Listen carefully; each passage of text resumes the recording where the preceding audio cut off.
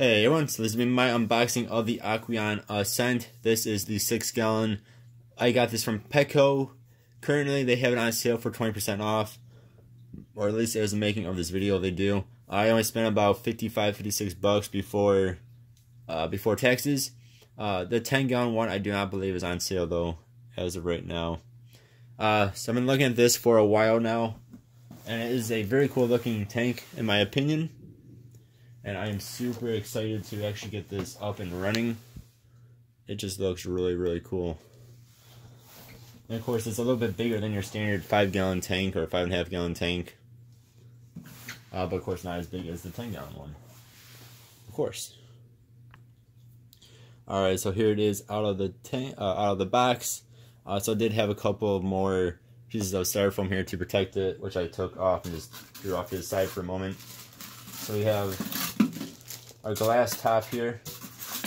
So that's really cool. It's actually glass and not just plastic. Okay, you can't really hear the glass because it's in a plastic bag. So it's actually part glass and part plastic. I believe that's glass. I believe that's what I said. So this part is plastic though. This is actually glass. And of course the sides are plastic. Then we also have our LED lights here. So it's 3 and 3, so that'd be of course 6. Again, it's a very cool looking top. Alright, let's see what's in this box. Should be the filter here. And that is of course what it is. Alright, so here is the filter, which of course is black to help blend in with the background on the tank. Now this does have your normal cartridge along with your biological, and it also has this guy too, which to me actually looks like more biological filtration. It also has a little top on it,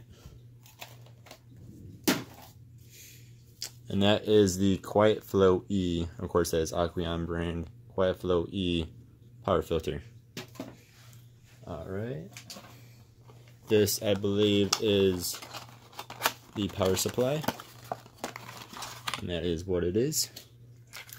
Also has a little switch here, so there is no touch sensitive switch, it is just a physical switch.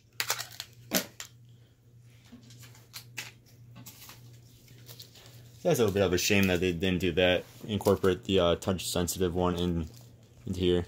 Water conditioner, flake, food, coupons, all the normal stuff from Aqueon, and then your startup guide, setup guide here as well. Alright, so you can see the actual tank there. I'll turn it sideways so you can see the sloping on it. And you can also see on the bottom there is a little bit of a stand. Now it's on my bed, so it's not, of course, actually up anymore, but of course, when you put it on a stand or whatever, the glass should not be touching the stand. It would be the little stand thing there. Be touching. Yeah, that probably made no sense. All right, I'm gonna put this all together and show you what it looks like when the top is on and everything else is on. All right, so there it is. It does not have the filter in there. The filter is held on by suction cups. And I'm not exactly sure where I want to place the filter at the moment until I actually have it on my stand. But there it is. So we'll turn off this light. Yeah, and then we'll turn it sideways here. And then we'll turn on its own light. You can see that really cool slanting here. Then we'll turn on this light here. So it's going to be a pretty bright light on here. I don't know how good it'll be at growing plants. Except for maybe your very basic plants, but you can see all the particles on the inside at the moment. Alright, so of course I will have a lot more in-depth review of this tank once it's all set up and running for a little while.